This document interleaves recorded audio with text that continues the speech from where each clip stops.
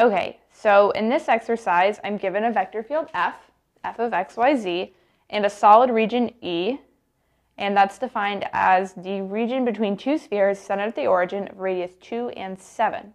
So let's try to draw those.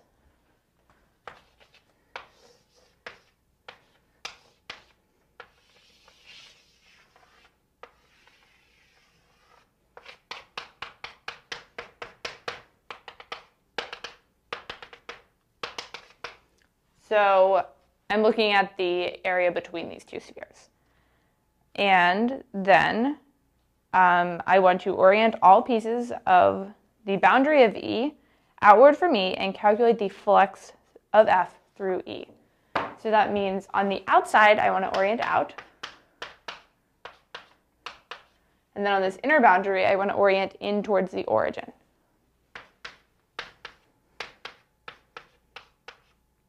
And I can just do the divergence theorem like normal. So let's start by finding the divergence of F, which is going to be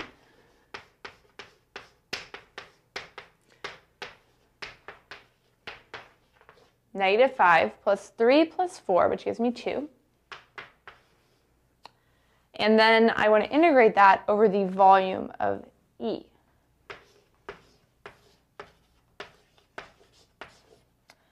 And since the divergence is a constant, I don't actually need to worry about like changing into spherical coordinates or actually evaluating that integral. I can just multiply by the volume of my region E. So let's recall that the volume of a sphere is given by 4/3 pi r cubed.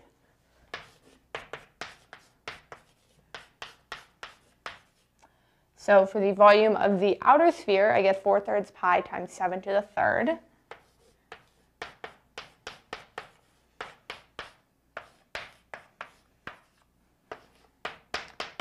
And to find the volume of E, I want to subtract the volume of that inner sphere, which is 4/3 pi times 2 cubed.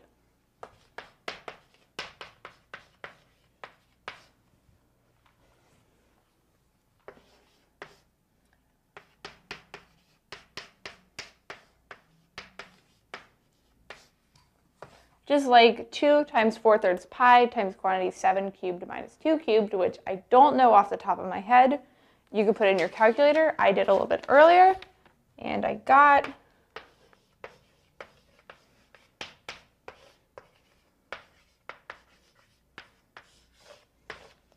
2,680 pi over 3 Newton meters squared. So that's the flux of this given vector field F through our region E.